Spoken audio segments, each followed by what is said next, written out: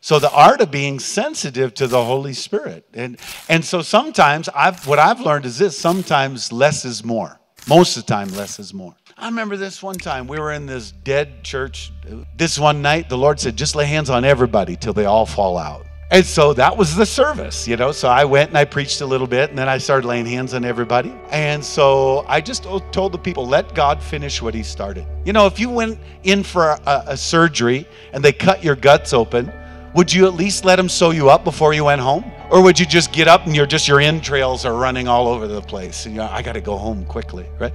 So that's what many people do when they don't yield to the Spirit and just let God finish touching their hearts. Amen.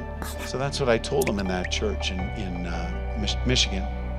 And so, long story short, I laid hands on everybody and there was no more room. There was a lady that fell under the power right here, and there was one spot left. And I look, and there's a guy walks in, God's honest truth.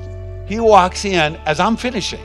I look at this guy, go, hey, you, come on down. This guy goes, no. And he's got something in his arm, right? I don't know what he's doing. I didn't know he came to serve his wife divorce papers at the church. Is that wicked, huh? Guess who she was? This one right here. See, now I didn't know that. So we as traveling ministers, pastors never tell us anything. So it's just the Spirit of God. You understand? I said, just put your crap down and come down here. So I don't know what he's got in his hand, right? So he comes on down and he's like, he wants to stand here. I said, no, brother, come over here and stand right here. He's like, no. I said, brother, I grab him. I was so irritated with him, and I pull him over. Now, I didn't know I was being led by the Spirit. You understand?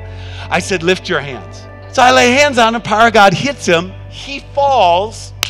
His hand falls in his wife's hand like that. And he starts sobbing. Whew, makes me cry just thinking about it.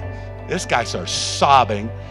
And he reaches over and starts hugging on her. I'm like, whoa, brother, hey, man, wait a second. You don't even know this woman. I'm like, he's going to make out with this woman, and she's under the power.